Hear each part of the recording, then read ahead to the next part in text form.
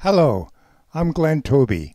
I'm a Spring Forest Shikang master and a psychotherapist. The topic of this 5-minute talk today is on protection. Protection. So this mask is designed for many, many things. Currently, because of the virus, the idea of wearing the mask is a layer of protection for the virus, for the droplets, for the whatever it is that the virus is made of, its own personality, its own persistence. It's a layer of protection. It's not a absolute protection, so to speak, but it's a layer in which to protect yourself. The other side of the wearing of this mask is so that I do not infect someone else. So whatever it might be inside of me that's a part of the virus gets trapped or detained or deflected from going out to someone else. That's the theory of it. Not everyone agrees with that. So not to get into the right or wrong, yes, it's true or not true, but the function of the mask, protect me and to protect others. So now if you look at this from another perspective, like if you had a kaleidoscope, you gave it a little bit of a twist, now I'm seeing something different.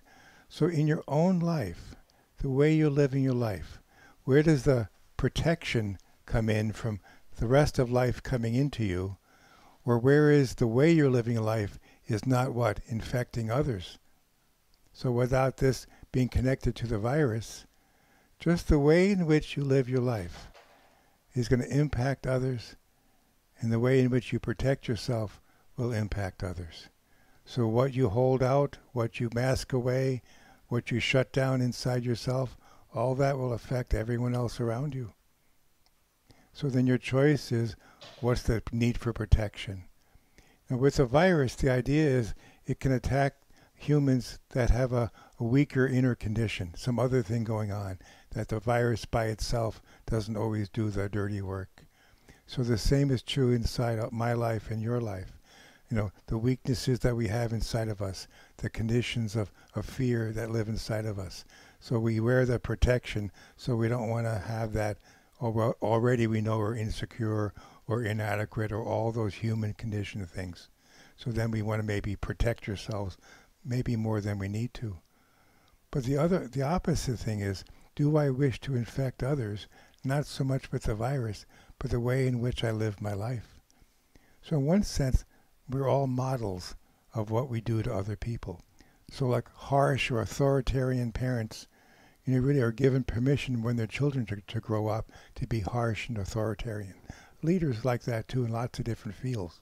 The harshness gives permission. So whatever way in which I behave, so to speak, I'm giving other people to behave in the same way that I have behaved. So when my children have asked me when they were growing up, can we behave like you? Because Daddy, didn't you do this? Didn't you do that? In one way, that's true. I did do some things. And therefore, I kind of gave permission now that other people can do the same thing as well. Hopefully, they're smarter than I have been. But we have, by the way we live our life, are given permission to other people to duplicate the behavior that we have. So from this point on, how do you wish to, infect others? I heard, in the social unrest going on, this phrase from Jesus, love your neighbor as you love yourself. And sometimes I think that's what we do. We just don't love ourselves very well.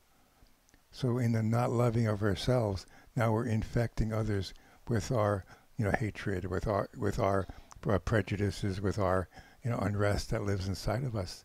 Therefore, giving other people also to have permission to do the same thing. So whether we protest in peaceful or protest with violence, we give permission to others to duplicate the behaviors that we have. So then it goes to, what kind of life do you want to have? How do you want to send that information out to the world? How do you want to protect yourself? And how do you want to give out to others? So that's what I love about Spring Forest Shikang. The teaching and the practice, the meditations, the movements, really move inside me to see my life, to see mistakes I've made, and to strengthen my inner life so that I can be protected by harshness out there. I don't have to behave like others, but also I cannot infect other people in a way that's not, from my point of view, healthy. Thank you for listening.